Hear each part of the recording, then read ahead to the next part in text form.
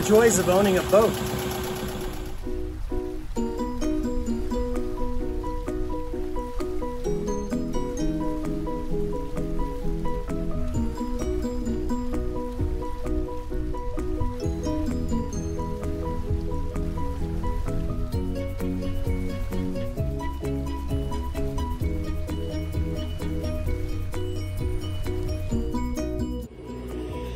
So today, I've decided to do a project that I've been kind of really avoiding for the last couple of months, and that is an update to my engine's pulley system. I'm going to change it from a V-belt to a flat belt, almost serpentine.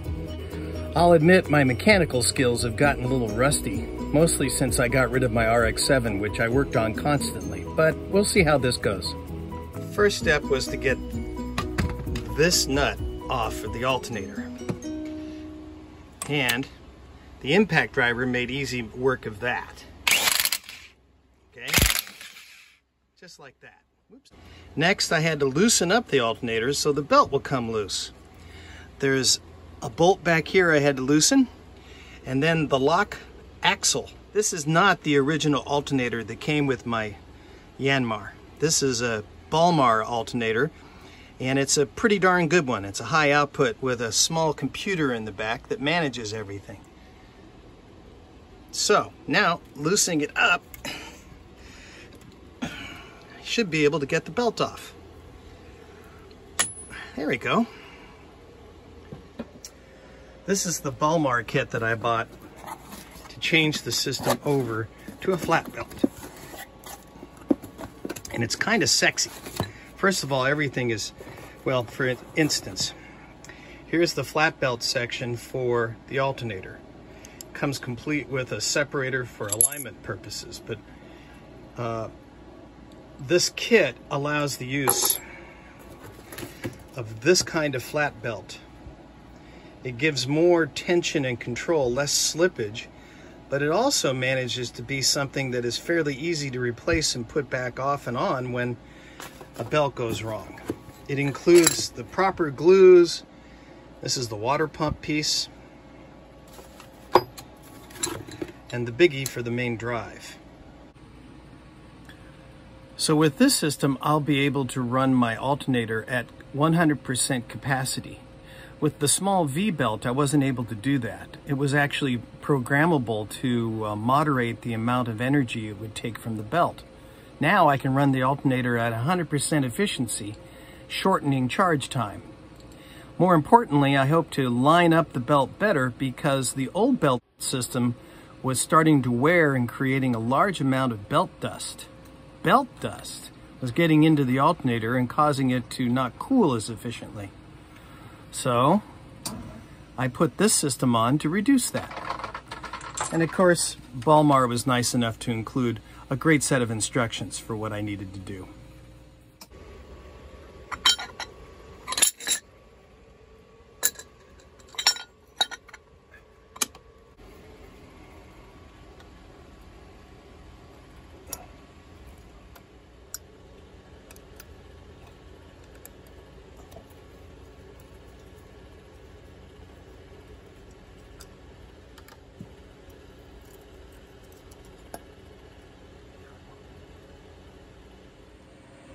So here's everything dry fitted into place, and what I'm now discovering is the reason why I was having so much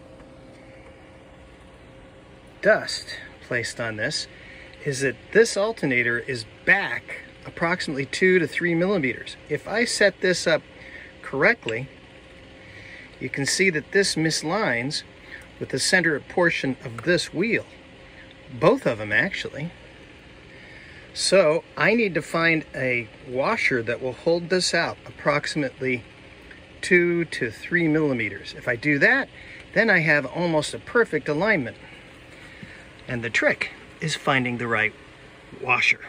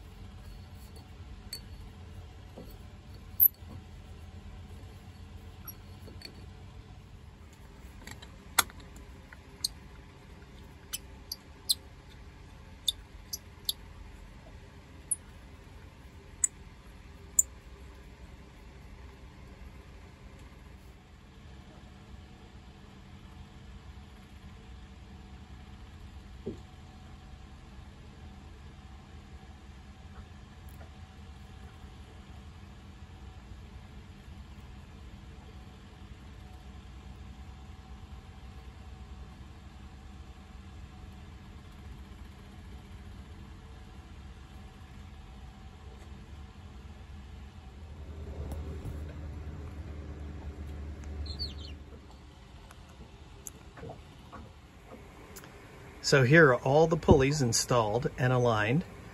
All the screws that hold the various pulleys in place have been done with Loctite.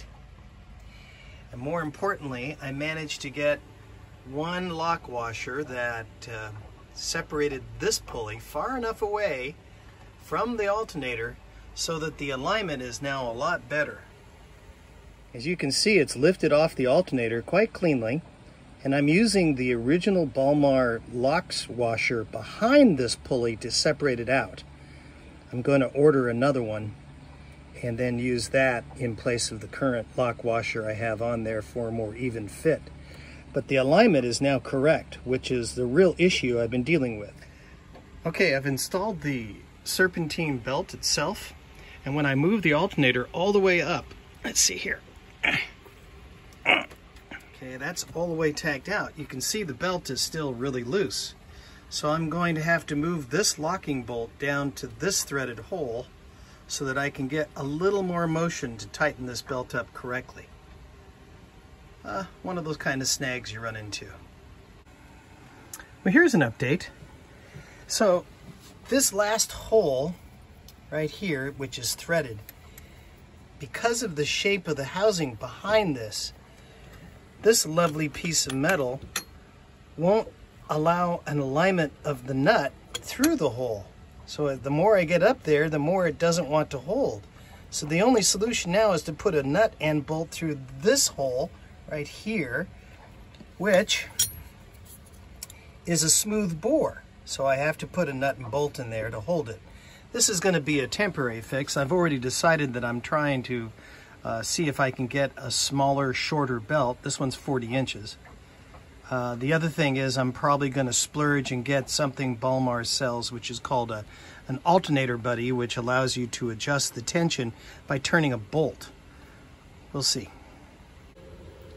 Okay, the temporary bolt is in.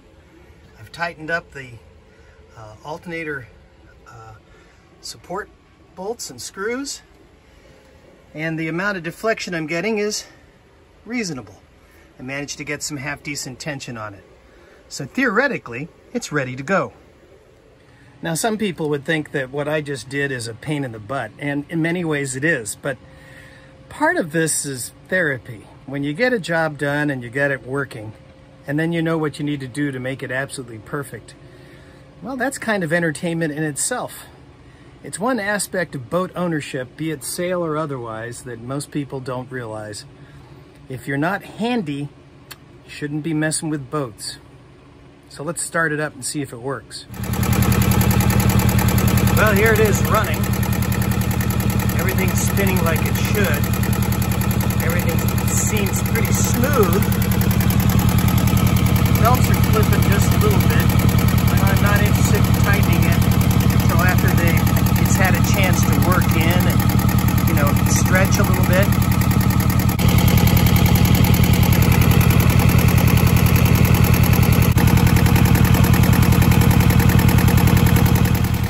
I'm relatively pleased. The project's not completed yet. I still want to put something on that allows me to properly tension the belt and handle my alternator with more precision. And I'm still going to look in to see if I can get a shorter belt. But it seems to be working. So I'm adding to this video a little part towards the end here. I realized after installing the system that I wasn't able to really get the proper tension on it. So I had to add one little device, also from the Balmar company, that's made all the difference in the world. And it's this. You may see it under the alternator there, but it's basically a bolting system that is attached to the alternator and allows me, with just twisting one single bolt, be able to tension the whole thing properly. So now the tension is just right. And because of that, the belt doesn't wobble as much anymore. Especially here, you can see there's only just a little bit of deflection. I was able to tension it perfectly. And this would be the end of this particular project. I recommend the Balmar kit and the Balmar belt buddy even if you don't have this kit, this really makes a big difference.